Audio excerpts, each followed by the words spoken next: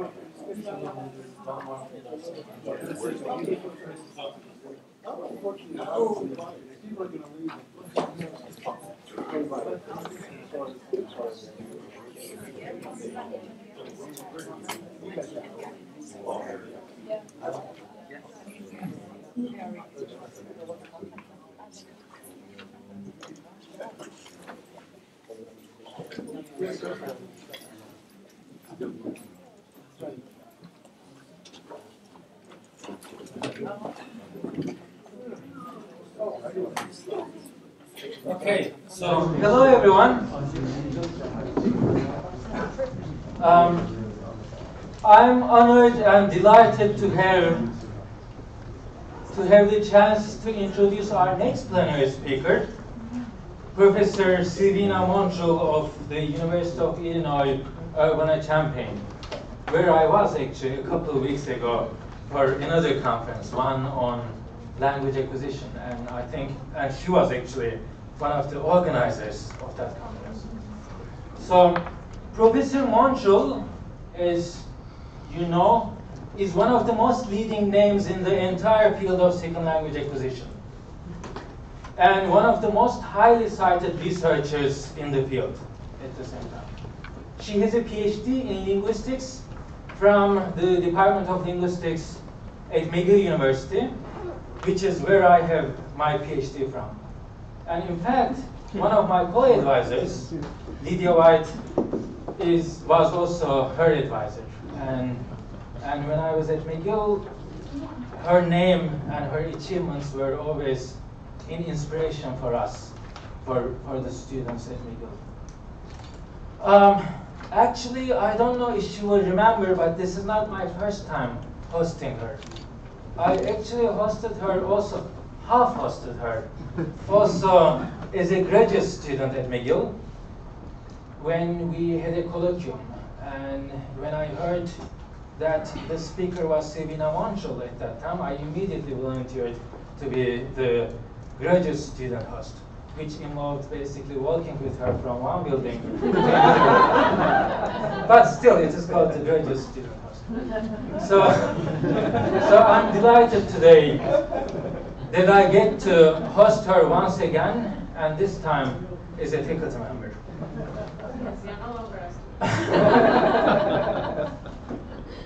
Professor Montrul is currently a professor of linguistics, as well as of Spanish, Italian, and Portuguese, and also second language acquisition and teacher education at the University of Illinois at Urbana-Champaign.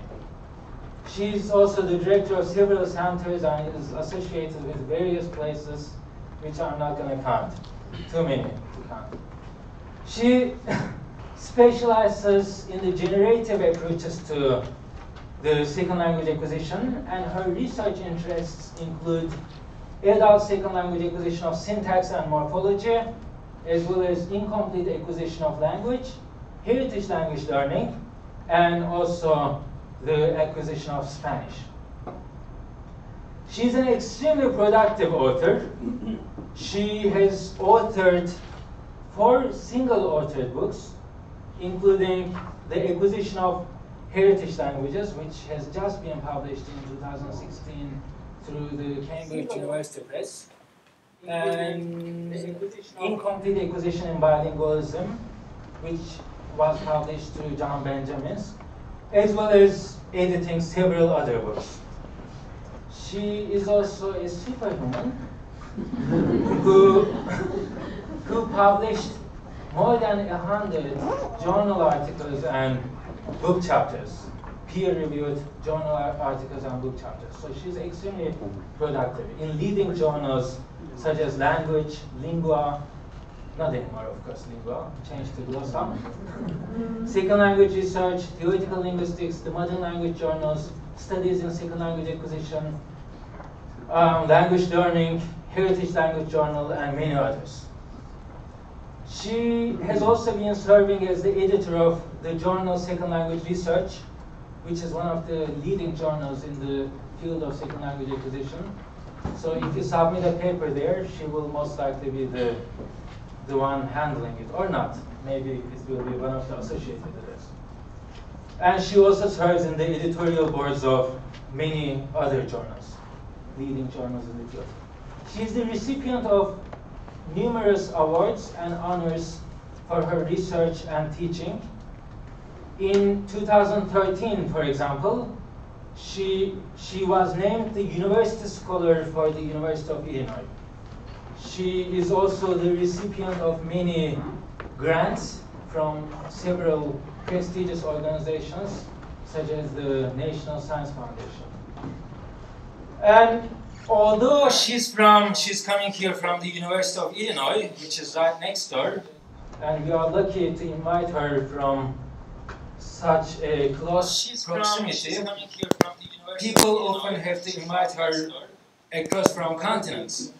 She is a very popular keynote speaker, actually, so she has actually delivered several talks, several keynote and plenary talks in many different countries. In the last couple of years alone, for example, she has delivered plenary talks in countries like France, Germany, UK, Norway, Sweden, Japan, Portugal, Belgium, and various other places also in North America, in many leading linguistics and language acquisition conferences. So it really is a great honor that she has accepted our invitation, and we are delighted to host her today. Her talk is going to be on other, different, less common, distant languages, and I know she doesn't like to use the term less commonly taught languages. And she will tell us why also, I think. And how these languages could inform theory and pedagogical practices in language acquisition. So please join me in welcoming Professor Montrul.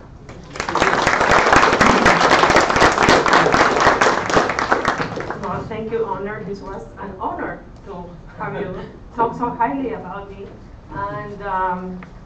And yes, I was invited 2 years ago, but I had another commitment at that time. So I'm glad I was able to make it this time. Although, as you heard, I am known for my work on the acquisition of Spanish, and this same weekend is the Hispanic Linguistics Symposium at Georgetown, where we also have a paper. So, but I chose to come here because I wanted to do something different, and maybe I have something to offer to you as well. So I'm very happy to be here and see my friends in second language acquisition and second language studies.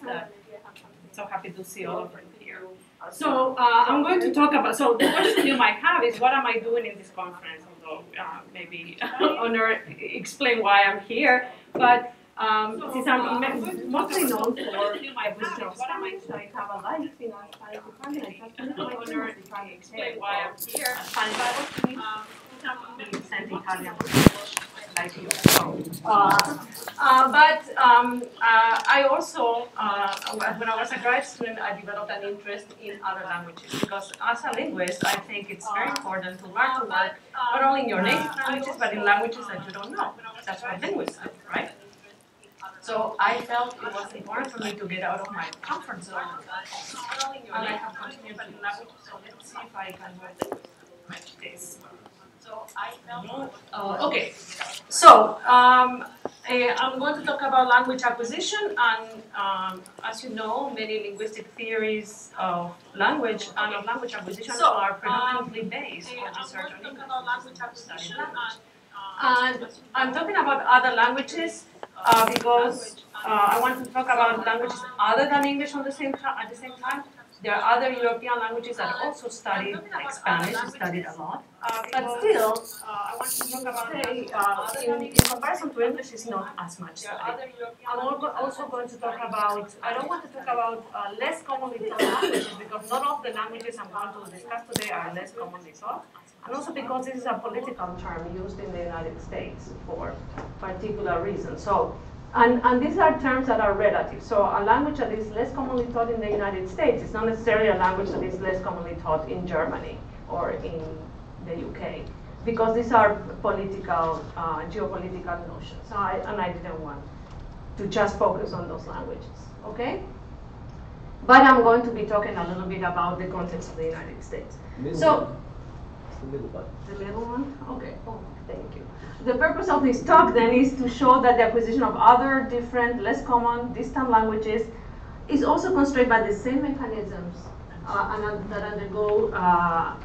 undergo the same process attested in other languages. So whatever we have been able to see in English, we would also see in other languages, and this helps us to advance theory building, expand our empirical research base, and ultimately, because many of you are engaged in teaching these languages, probably learn something about what these findings may mean for language, the teaching of these languages. Okay, I'm going to be talking about 3 instances of language acquisition. First, language acquisition, but very briefly. But mostly, my work is on second language acquisition and heritage language acquisition. Okay. So in order to discuss these acquisition situations, we need to define some of these terms. So what we mean by a first language versus a second language. This has to do with order of acquisition. The first language is the language you acquired first at home in your family. And a second language is a language that you acquire after the structural foundations of the first language are in place. But if you are bilingual, then we also need to take into account the functional dimension of language. So if you use 2 or more languages in daily life, you will be using one more than the other for different reasons. So then we have a primary language and a secondary language. And finally, this is relevant for heritage languages, is the socio-political dimension. So majority language is a language that is represented in society, official languages of states, official languages of the government, imparted in education, and protected. Minority languages do not share the same status. It doesn't necessarily have much to do with the number of speakers, although in some instances it does, but it is mostly the political status of the language. So to give an example, there are like 9 million speakers of Quechua in Peru, but still Quechua is a minority language with respect to Spanish, okay? So in language acquisition in general, it's a process. There is a beginning, there is a middle, and there is an end. Now, the beginning, it's called the initial state, and here, depending on what type of learner you are, and I'm going to assume the theoretical position that now the beginning is called the initial state, sympathize with, which is generative approaches, where we assume there is something called universal grammar or language-specific construct that allows you to learn a language, but we also have general cognition. Okay, so a first language learner will start with these 2 sources of knowledge. But if you are a second language learner or a bilingual, you're going to have also another language or languages.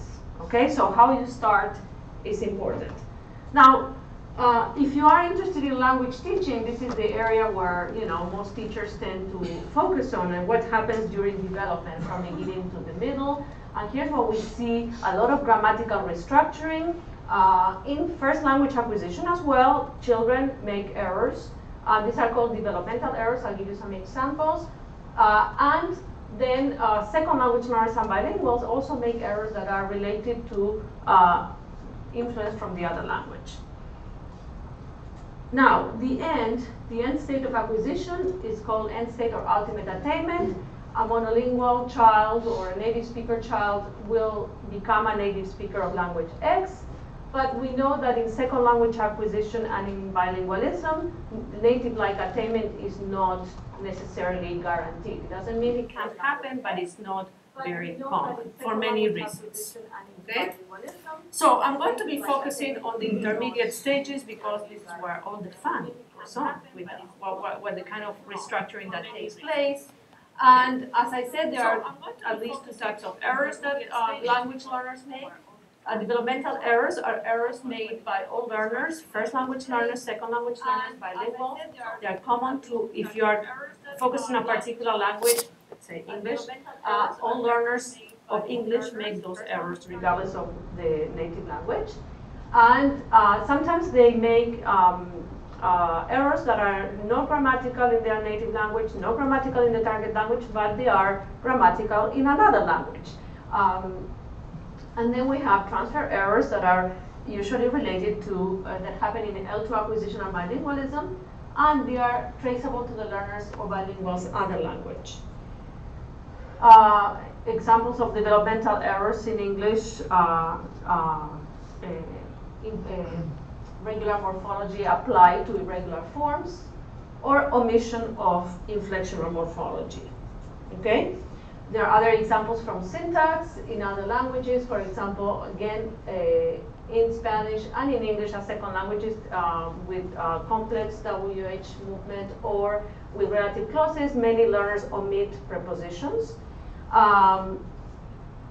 Hiltenstam, so that learners of Swedish also use resumptive pronouns when asking questions and using relative clauses in Swedish. And Schwartz and Sprouse talk about word order rules in an L1 Turkish of German that do not come from German or Turkish. And another error that has been discussed in the literature is also in English, is some Japanese learners of English exhibit WH scope marking, which is a way of making questions in English that is ungrammatical in English, ungrammatical in Japanese, but grammatical in German. Okay? Transfer errors do not occur in the first language because you don't have another language to transfer. They are very common in earlier stages of second language development.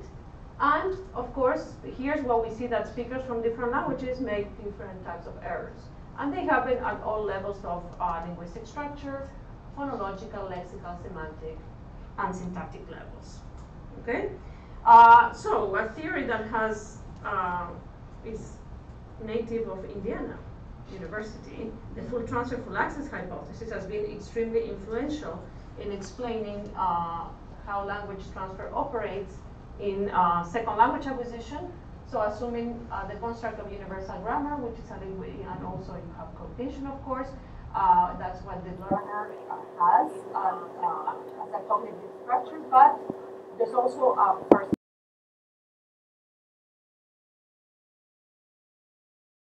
L1 learner, the L1 input will be filtered through this directly.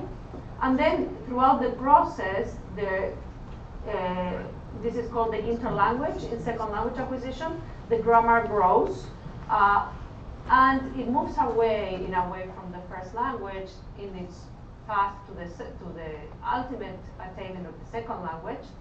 But it is informed also by universal grammar along the way. And that allows the learner to, after a period of exposure to the second language, to begin to leave behind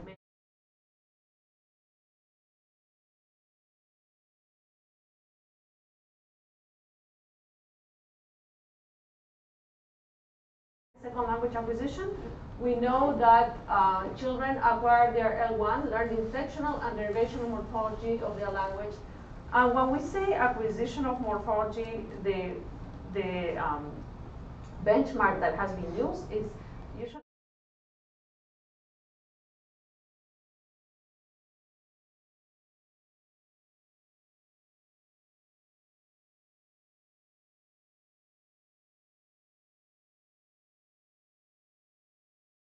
speakers, and recently Slavakova 2008 advanced this hypothesis that when you look at all these areas of grammatical knowledge, morphology seems to be the problem for second language learners, not the syntax, not the morphology.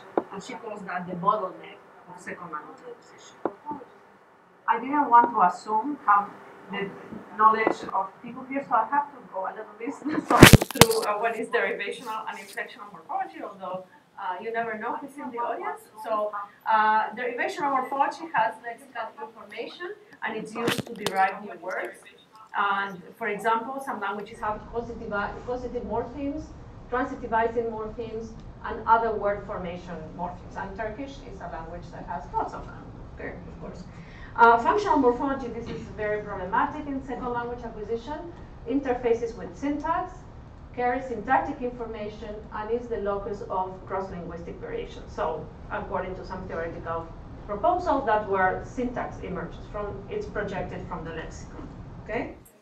So what is a morpheme? When we say that learners do not know the morphology of a language, we are talking about at least 3 types of information. So if you take an inflectional morphology that the plural S, it has a phonological forms, but it also has a meaning, and it has a syntactic distribution. It attaches only to ends. An example of a derivational morphology is the causative Turkish der, that also has different phonological forms. It has a meaning related to adding a logical subject and transitive verb, and the syntactic distribution is that it attaches to transitive and intransitive verbs. Okay? So when a learner is learning the morphology, they have to learn all these parts of a morpheme: the phonology, the lexical item, and the feature composition. And according to a recent theory of what the problem is in second language acquisition, in particular with the morphology, is the feature reassembly hypothesis. Formal features, so we say that morphemes have formal features that include syntactic and semantic information. And these are mapped onto a piece of a lexical item. And the problem is that different languages might have the same morphemes, but they have different information. And what learners have to do is to rearrange all these bundles of features with lexical items, okay? So assembling the particular lexical items of a second language requires that the learner reconfigure features from the way these are represented in DL1 into new formal configurations on possibly quite different types of lexical items in DL2. So learning lexical items with bundles of features in new configurations appears to be the most important learning task. And that's an explanation of why we find so many problems with morphology. So I'm going to give some examples. So is there L1 influence in morphology? To what extent the configurations of features in DL1 influence DL2? And in order to answer this question, we need to look at morphologically different languages. And languages that seem to behave syntactically similarly but have different morphological realizations of a given phenomenon. So this is what I did in my dissertation 20 years ago. I was a student at McGill, as Gunnar said, and I remember going to Lydia White and saying, I'm teaching Spanish, so I want to do the dissertation on Spanish. And she looked at me and she says, that's not how we choose dissertation topics. No, it has to be driven by a theoretical question. Oh, but I have these honors of Spanish. I just want to do. No, that's how not how we choose a topic. So of course that's stuck, right?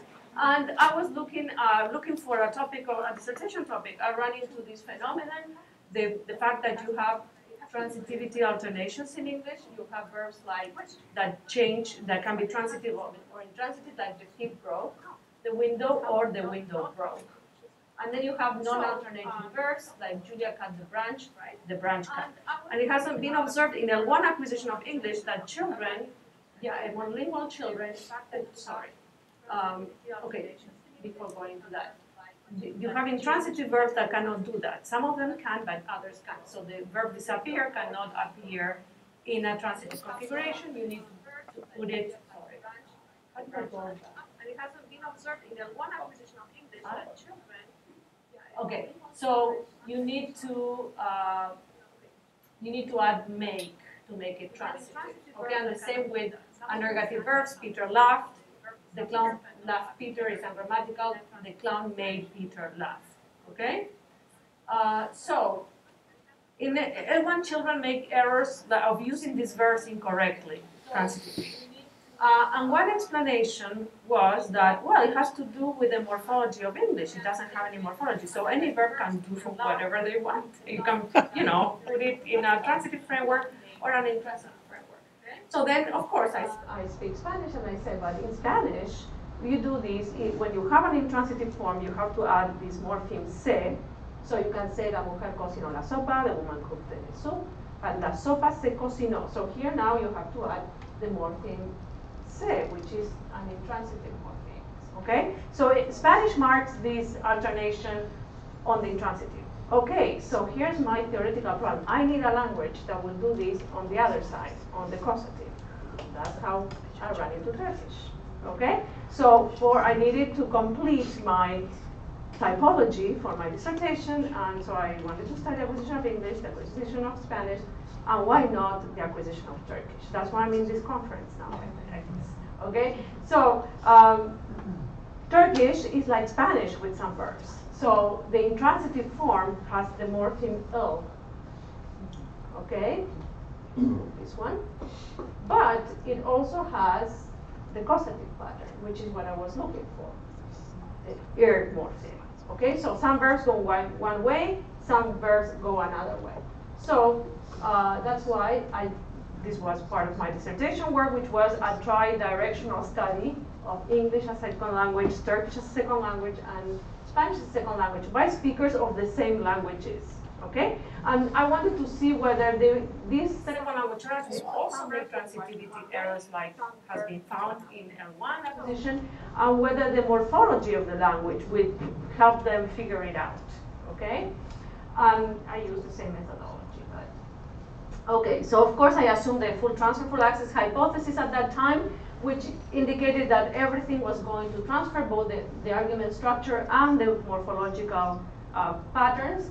But at the same time, that would predict that since the languages worked the same at the level of argument structure, that should not be a problem.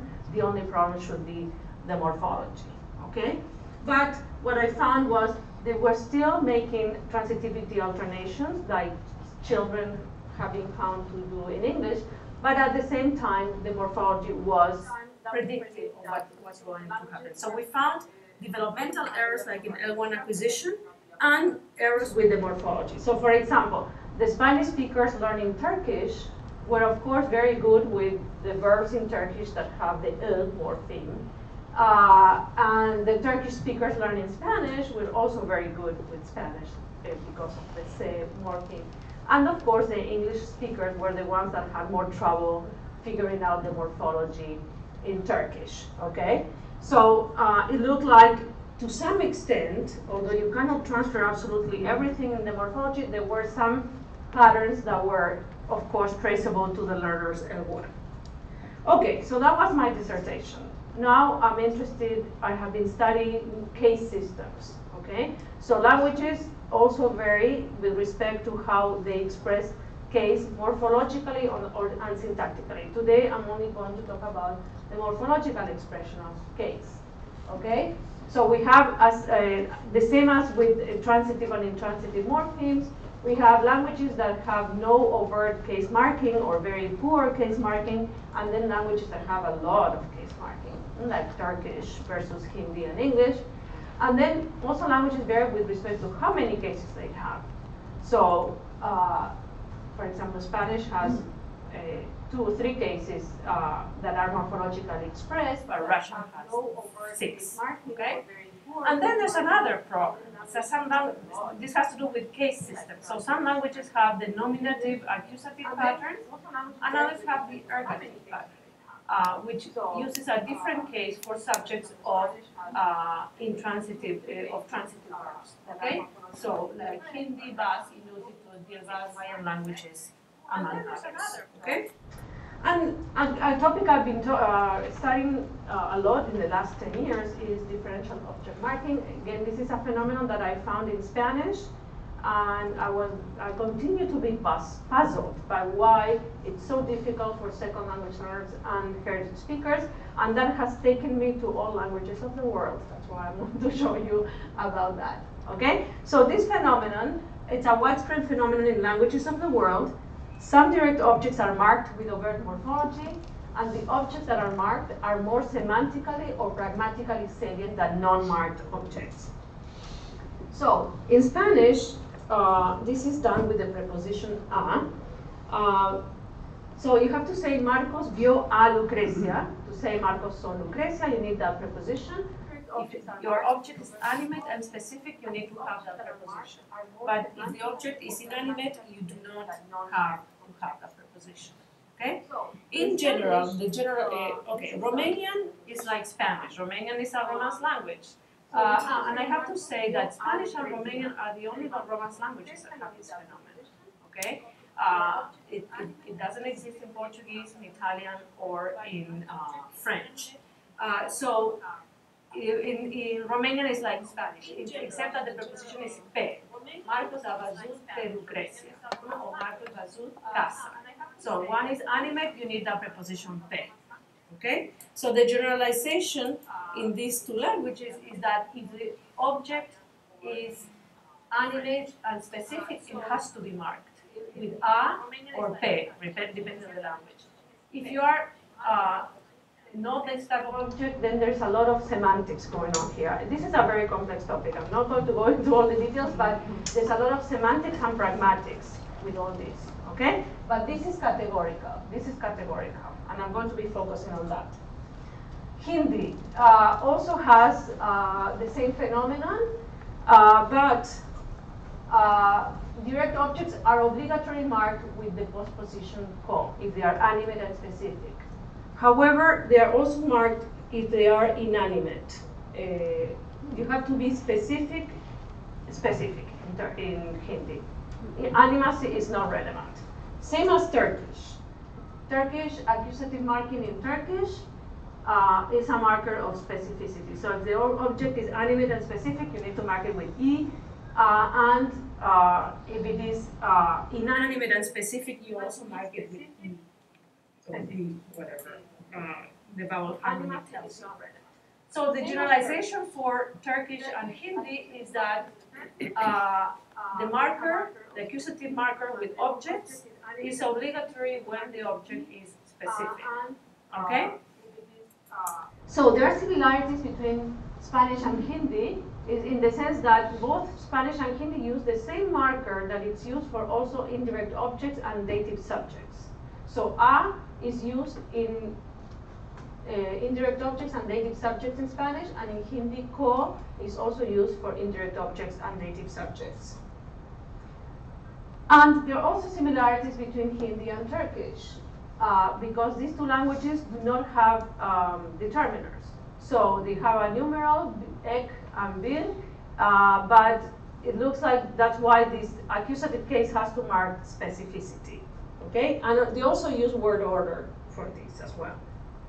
Now, Persian is also a language that has DOM, and it is marked with ra in Persian. Okay, and in Persian, definiteness and specificity seem to outrank animacy. Okay.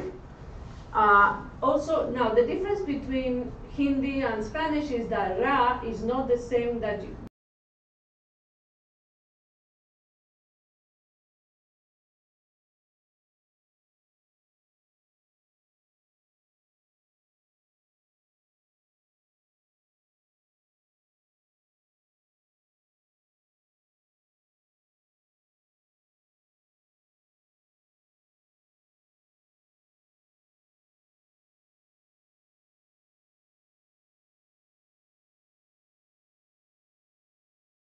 And they have the marker ya or a that is used for both indirect objects and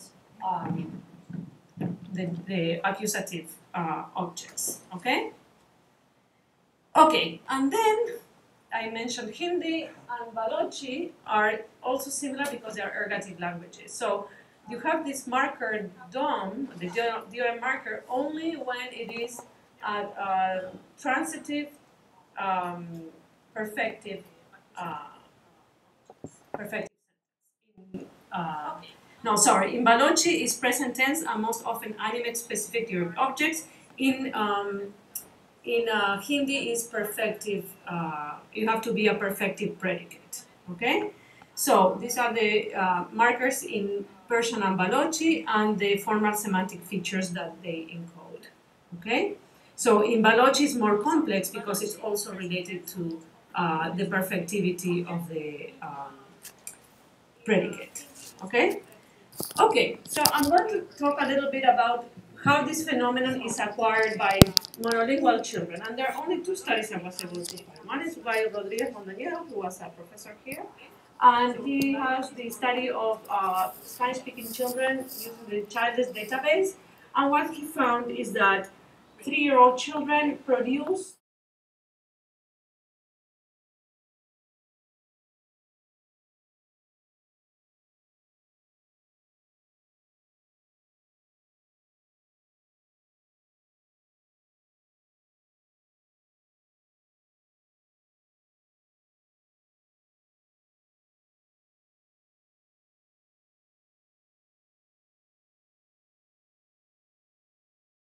this, but 4-year-old children already produce Ra with 97% accuracy, range between 82 and 100%. Okay? So, I mean, there's only 2 studies. Okay? I mean, that's not much. But let's suppose this is on the right track. Well, it looks like this DOM is not very problematic for very young children. But that's not the situation in second language acquisition. Okay, as I told you before, I became interested in this topic because I saw it a lot in Spanish as a second language.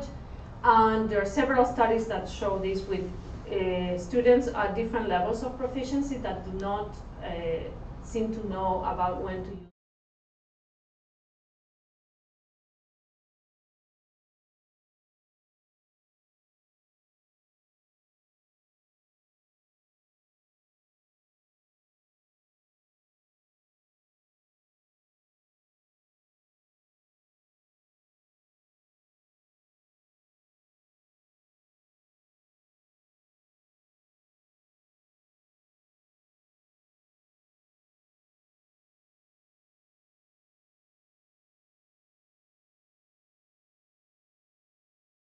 Accusative marking with specific objects.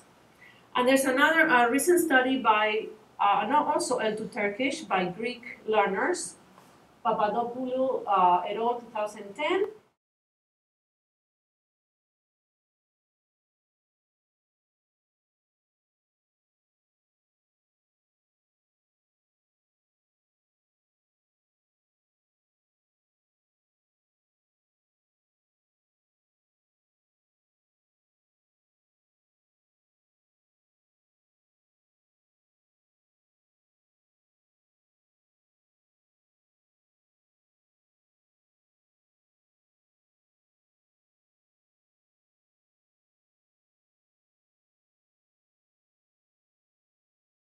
Romanian speakers, because Turkish and Romanian have this phenomenon, although Romanian is like Spanish in the feature specification of the marker, and Turkish is a little bit different, but still has it. So these are Turkish learners of Spanish, and we have 2 proficiency levels. This is something, a study I did with Ayşe Gürel. We had, this means, this is the rating of ungrammatical sentences without the marking in Spanish. These are the native speakers. We see that the Turkish speakers are a little bit more accepting of this phenomenon, but compared to English speakers who are about here, they are much better, okay? Now, remember that in Turkish, the phenomenon also applies to inanimate objects, but in Spanish it doesn't. So here you see with inanimate objects that the Turkish speakers do think that you also need that marker with inanimate objects, whereas at higher levels of proficiency, they start to figure out that maybe that's not the case. I do have to say, though, that this is in what we are seeing in Spanish dialects is that the marker is extending to inanimates in native speakers. That's why you see this high rating by native speakers. And you're going to see it more clearly here when I show you the Romanian learners of Spanish, who were, even at intermediate levels of proficiency, they were native-like already in Spanish. I heard that they watch lots of soap operas. That's why they are so good at Spanish. But we went to look for intermediate level learners, and they were already extremely proficient when we tested them. So as you can see here, no difference between the Romanian learners of Spanish and the Spanish native speakers. And here, to show you that the Romanian speakers are even better than the native speakers, because this is a tendency that we're seeing in some monolingual varieties of Spanish, that the marking is extended to inanimates, but the Romanians don't know that. Okay? But that's fine. They're doing what they're supposed to be doing.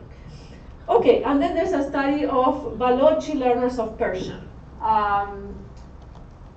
So as I said before, there are some similarities and differences between Balochi and Persian. And there's also evidence that the object marking is a particularly problematic area of Balochi learners of Persian.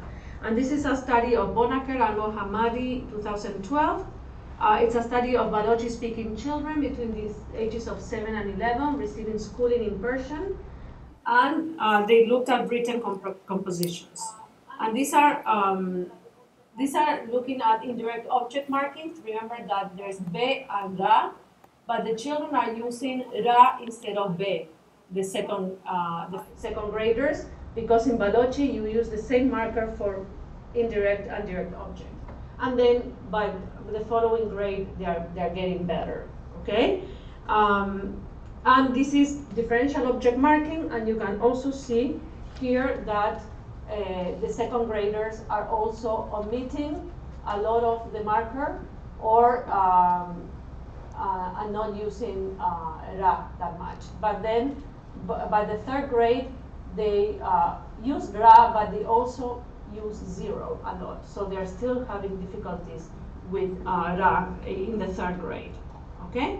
So there are 68% of indirect objects are marked with ra instead of be by the Balochi children, and there's significant omission of ra with the direct objects even at the third grade level.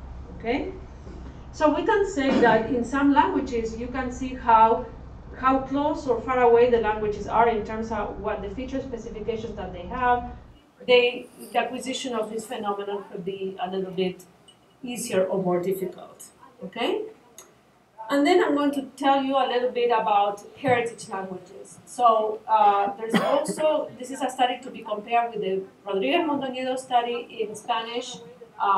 So these are bilingual children before the ages of 3. Remember that Rodriguez Montoñedo found that monolingual children knew this phenomenon at 98% accuracy by age 3. Well, that's not the case of bilingual children. They have almost 75% of omission. So that means that this is not acquired very early in bilingual children. Okay?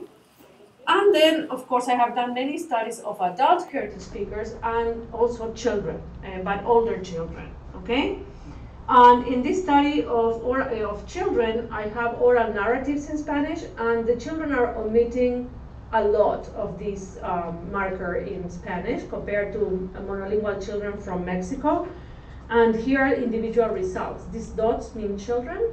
So these are the native speakers in Mexico, the children. And in the heritage speakers, we have some that are as good as the native speakers, but others who do not produce the marker at all. And then you see a lot of variability. Okay? But when you compare children, with adult heritage speakers, the adults are a little bit better, but still non-native like. They get a little bit better, but the problem remains. So I was, again, very puzzled by this phenomenon. Why is DOM omitted in Spanish by Spanish heritage speakers? Is it related to the way the marker is in Spanish we only have this a that is not very acoustically salient. So at the same time, if it's only a question of being acoustically salient, remember that this marker is also the marker of indirect objects and dative subjects. So, you know, it cannot be just a phonological problem. But just to test that, I've been involved with this large study in the last few years, together with 2 colleagues in Illinois, Rakesh Bhatt and Roxana Girshu. We looked at Spanish, Hindi, and Romanian as heritage languages in the United States. We had heritage speakers that were simultaneous bilinguals, others that were sequential bilinguals, and then we also tested native speakers in Mexico and adult immigrants here of the same languages and different age groups. Okay? And here we were contrasting the markers. Remember that these 3 languages are very similar, but the acoustic salience of the markers are different. And here's to show you these are grammaticality ratings, that these are the native speakers from Mexico. So they reject sentences without, like Juan vio Maria, this is ungrammatical, and they reject those sentences, but the bilingual groups in the United States don't that much, okay? And then we looked at whether they omit a with indirect objects, and you can see that there's a difference between omission with direct objects, indirect objects, and dative experiences, showing that this cannot just be a phonological problem, okay? We also looked at Hindi, and we had only one group of heritage speakers, and these are Hindi speakers in India and Hindi speakers in the United States, first generation, and they are the ones, the Hindi heritage speakers are the ones who are accepting these sentences. The other three groups are not. And also when we looked at the three contexts, direct objects, indirect objects, and dative subjects, the problem is mostly with direct objects and dative subjects, okay? Not with indirect objects. And Romanian, same thing. We had two groups of heritage speakers, two groups of Romanians in Romania, one group of Romanians in the United States. They do not like sentences with no pe, but the heritage speakers are accepting sentences with no pe. Okay, and here's again in the Romanians, we can also see that most of the omission, acceptance of ungrammatical omissions, are with animate direct objects, and much less with when pe is a locative, for example, okay, or other uses of indirect objects. Okay, so when we compare Spanish, Hindi, and Romanian, we see that the heritage speakers omit this marker in the three languages, but there's significantly more omission in Spanish than in the two languages, and even it has affected the first generation of immigrants as well. This is another talk. I'm not going to tell you, can ask me about this, but that's not what I wanted to focus on today. I can tell you what else is going on. Finally, heritage languages and second languages. If you are teaching a less commonly taught language or many of these other languages, you will find that many of your students are heritage speakers. And they have to be in the classroom with second language learners. And one of the big questions we have is, how similar and different are these speakers? On the one hand, they have different upbringing, but in terms of grammatical development, are they similar? Are they different? And that's why we also need to do studies comparing these two groups. So here again, we looked at a morphological case in in Hindi, and we have nominative is 0, ne is the ergative, and then ko has multiple realizations. Again, accusative, dative, and dative of experiencer subjects. And we had participants were the same heritage speakers I showed you earlier, and then we had a group of 24 L2 learners of Hindi that we tested in Illinois, okay, taking Hindi. So the difference between the heritage speakers and the L2 learners is that the heritage speakers were uninstructed. So these were not heritage speakers taking Hindi, but the L2 learners were students of Hindi, okay? And when we did a proficiency test, but we also asked them to self-rate their skills in Hindi and English, and you can see that the heritage speakers and the L2 learners self-rate their Hindi similarly, even though they have different backgrounds. And then we looked at many things, but when we look at accuracy on home market in oral production, we see that the two groups are extremely similar, okay?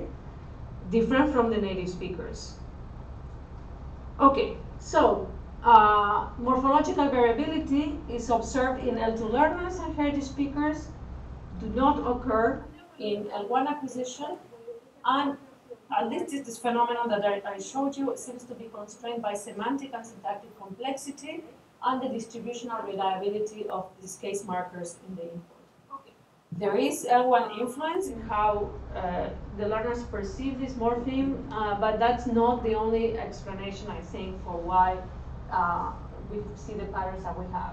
And I think these findings are compatible with the feature reassembly hypothesis, but also there are other things going on. So what accounts for difficulty with the morphology at these stages? Well, DOM in general, we have languages that have DOM and languages that don't. And in general, it seems to be a complexity of the grammar because you are basically selecting a group of objects that have particular properties and marking them. And we know that in general, more marked complex structures are associated with a cluster of properties. As we see, the mapping of form to meaning is non-transparent because sometimes the same form can have multiple meanings. So there's not a one-to-one relationship. Also, if some objects are marked and others are not, the issue of frequency comes to mind because indirect objects, for example, are always marked. It doesn't matter if you're specific or non-specific or animate or inanimate, but for these direct objects, it matters. So difficulty and complexity play a role for the acquisition of morphology in English, we know that, but it also plays a role for the acquisition of these other languages, okay? There's another possibility to account for this phenomenon, which has also been theorized under the interface hypothesis. This hypothesis was put forth by Sorachi many years ago. The latest incarnation is 2011. And she claimed that the syntax-semantics interface is not problematic, but the syntax-pragmatics interface is problematic for second language learners and bilinguals. Well, under the reasons why this interface, and when she was looking at the syntax-pragmatics interface, she always refers to the realization of overt subjects in null subject languages, okay? There's cross-linguistic influence in representation or parsing. There are also processing limitations because bilinguals and second language learners need to coordinate several sources of information, especially when they speak and when they process the language. But also the quality and the quantity of input received in bilingual grammars play a role, and bilingualism per se, which is executive control of two languages in real time. But I have argued also that DOM is an interface phenomenon. It's an interface between morphology, syntax, semantics, and pragmatics. Because I haven't shown you all the complexities of this phenomenon, but it is subject to many of these parameters, okay? Okay, so the phenomenon itself is complex. And then this other crucial difference between the three learning scenarios that I showed you is that first language learners and heritage speakers share many characteristics with respect to when they receive input in childhood, early in a naturalistic setting and predominantly through auditory video. And they differ from second language learners because second language learners start to learn a second language late. They're usually instructed, that means that the input is already different and the processing mechanisms are different, and they receive written and oral language. But where the second language learners and heritage speakers are similar is in the fact that they didn't receive enough input, right? So first language learners receive abundant input and frequent input, and that input is rich and varied because they use the language in multiple contexts. By contrast, heritage speakers, especially after they start school in the majority language, there's a significant reduction of exposure and use of the heritage language, and then the context of use is very restricted to the home or some family members or church, but very restricted. So they don't have a huge range, and they don't read in the heritage language. Therefore, it's the context is restricted, the input is restricted. And the same happens with L2 learners. They are receiving 1, 2, 3, 4, 5 hours of instruction a week, and you know they are reading. It's limited to what the exposure that they receive in the classroom in many cases. So we can see that the input must be also playing a role in the acquisition of this phenomenon. So amount of input and frequency is crucial for the acquisition of inflectional and derivational morphology. L2 learners and heritage speakers are exposed to much less input than child L1 learners, and this impedes their mastery of the morphology of the target language at native levels. And William O'Grady, who has also worked a lot on heritage languages and in first language acquisition, and is taking a present a more emergentist account of language acquisition. And he claims that grammar is processing state. So he talks about the processor as being grammar, has a major role to play in computing form meaning associations, assumptions of both generative and emergentist frameworks.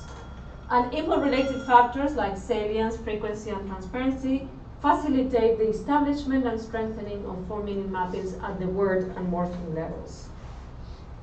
And this is what he says: the form meaning mappings that have proven most acceptable to partial acquisition and attrition are those for which the form meaning mapping is likely to be problematic to the processor, either because the form's phonetic profile is acoustically compromised or because its precise semantic function is difficult to discern. And such mappings are acquired only with the help of high-frequency instantiations in the input, a condition that is not often met in second language acquisition and heritage language acquisition. So, to conclude, the acquisition of other languages in many ways is not different from the acquisition of English. The same theories that have been advanced on the basis of English apply to the acquisition of other languages.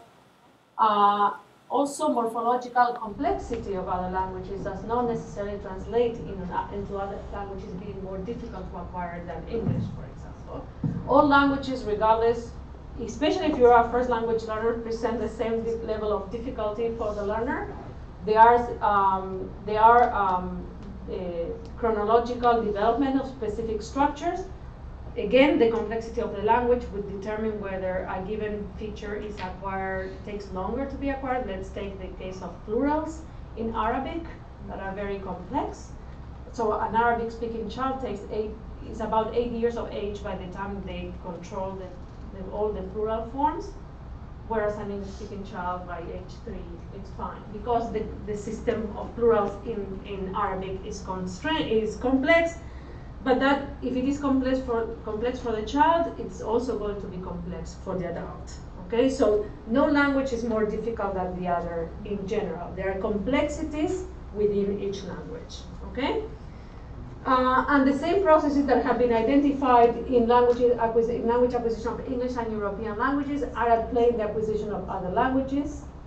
And we also need to do research in other languages to advance our current theoretical understanding of the languages and of language acquisition in different situations. And of course, hopefully this will also make contributions to the teaching of these languages, because we need to understand the developmental schedules of these languages in a monolingual situation. The challenge that we have is that we don't have enough studies of the L1 acquisition of these languages, which this makes it difficult to understand what the schedules should be like in second language acquisition and bilingual acquisition. Okay, and also we don't have data on ultimate attainment of these other languages, because and it would be interesting to see this. Then we can compare whether these languages are more difficult to acquire than a language like English. What does the end state of these languages look like? But we don't have that data. Okay. So finally, research on and learning other languages promote dissemination of knowledge of the languages more widely, preservation and enhancement of linguistic diversity, foster greater linguistic, cultural, and political understanding, but of course much more needs to be done to understand the root of the development of these languages. Thank you very much.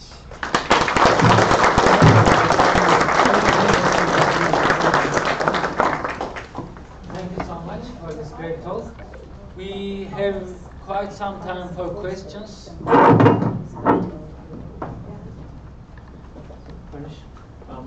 Thank you very much for this interesting talk. In the study with Hindi, Romanian, and Spanish, so these ko, pe, and a, you term as differential object marking.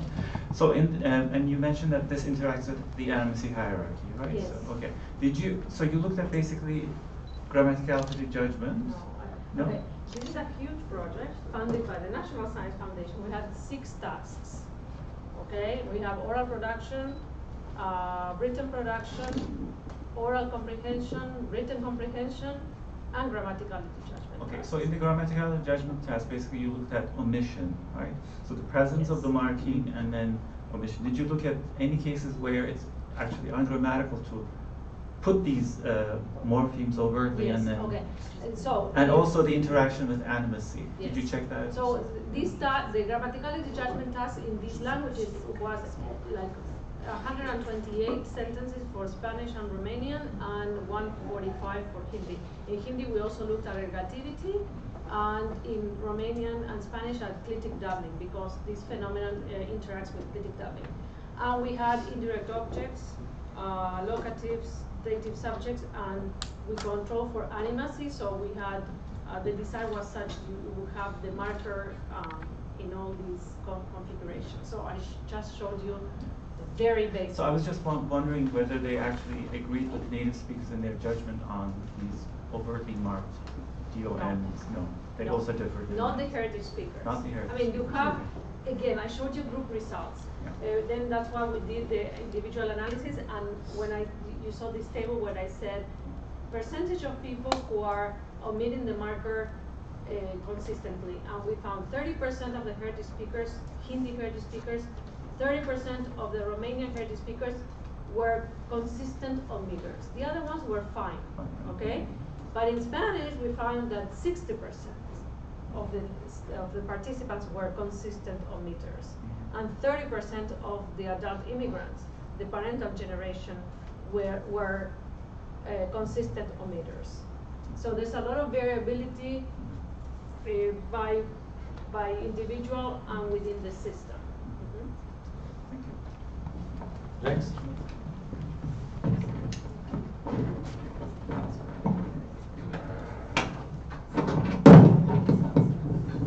I also have production data, and they do it. Well, thank you very much for the very stimulating talk. I actually wanted to ask you something that you might not be expecting me to ask you, which is this. At the very beginning, you expressed your hesitation about the term less commonly taught language.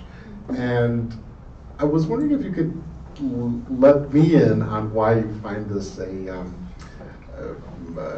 not the way you'd like to talk about Because these if I things. had pitched my talk about less commonly taught languages, I wouldn't be able to talk about Spanish. I wouldn't be able to talk about Romanian. I wouldn't be able to talk about Balochi, because these are languages that the United States considers critical for their security.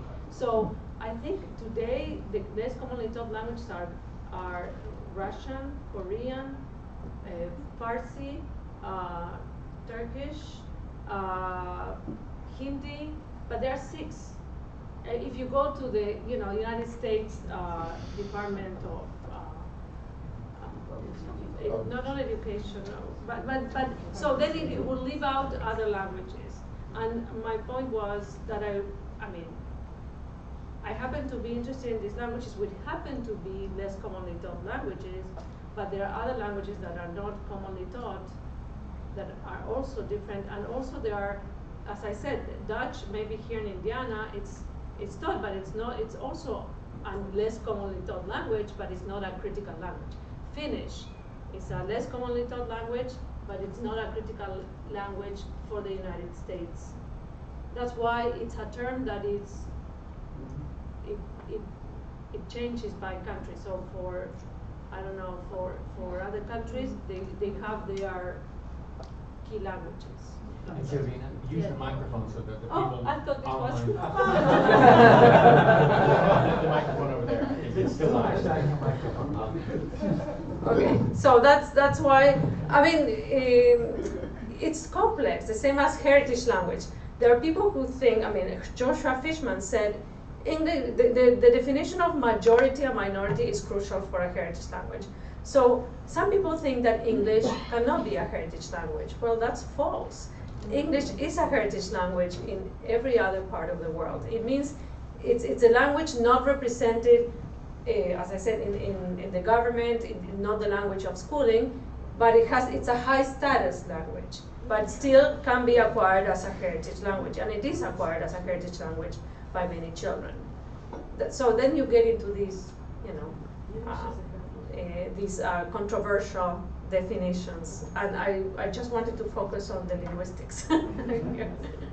Because one challenge for second language acquisition researchers can be that either in general or in a particular context, it's very, very difficult to find learners of particular languages who are actually, or adult learners who are actually acquiring those languages really as second languages. Yes. And not, so even where we have, we have students acquiring at sometimes at very advanced levels, Uzbek and Kazakh and so on and so on here, but very seldom is that in fact their first foray Yes. in acquiring a second language. And actually, yes, I didn't talk. My presentation was going to be even more complex if I had talked about L3 acquisition or LN acquisition, which is the case of these languages, especially if they are being acquired as a second language. So this study by Papadopoulou on Greeks learning Turkish. I'm sure that those Greeks know English as well. So Turkish is not the L2, it's going to be an L3. So I didn't want to talk about this, but that's another dimension of the problem. But we also know, the little we know about L3 acquisition is that eventually it helps you. Maybe at the beginning it's a little bit confusing, but then research done with monolinguals versus bilinguals learning another language, the bilinguals do better than the monolinguals in the long run. So the work of Elaine Klein, the one on the null prep, actually was a study that included, it was one of the first studies on L3 acquisition. And she found that the bilinguals, she calls them the multilinguals, overcame those interlanguage properties faster than the bilinguals, the other ones who knew, for whom English was the second language. Oh, and another thing related to this, in my study of Romanian, Hindi, and Spanish, okay, there are many reasons why Spanish is behaving badly here. But another difference between these populations is that the Hindi speakers are multilingual. So all of them spoke English at the same level as Hindi, plus another South Asian language. And the Romanians were multilingual. All of them knew or French, or German, or Italian, and English, in addition to Romanian. So what we saw in this study is that the first generation in Spanish is affected, but the first generation in Hindi and Romanian is not affected. And there's more use of Spanish in the United States than use of Romanian and Hindi. So another potential explanation could be that attrition could affect more, the less languages you know, could also be related to how much you are tried or not. So. Questions?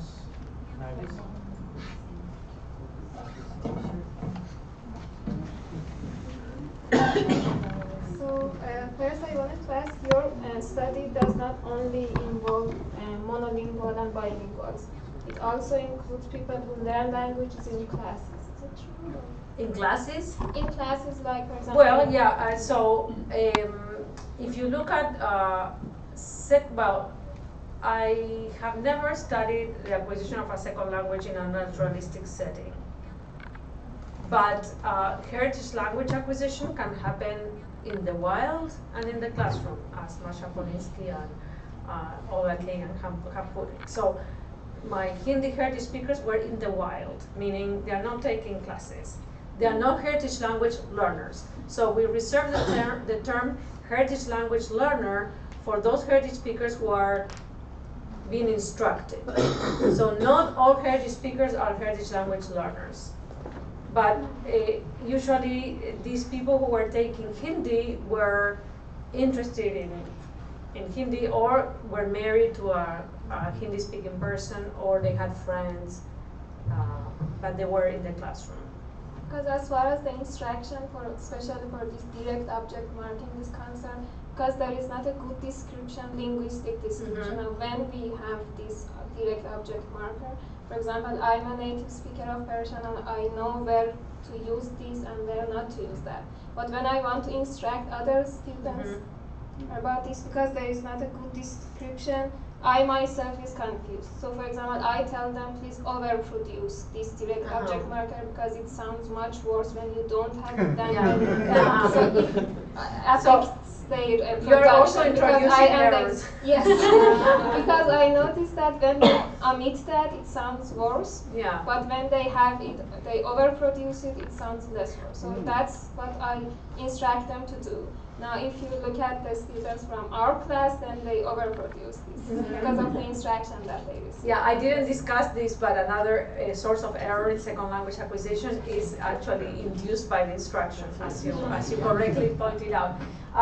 You know, there's a lot of interest in this topic for some reason, and there's actually a workshop that I'm going to attend in Paris in December, just on DOM. And there are people who are looking at this phenomenon from a diachronic perspective and all kinds of perspectives.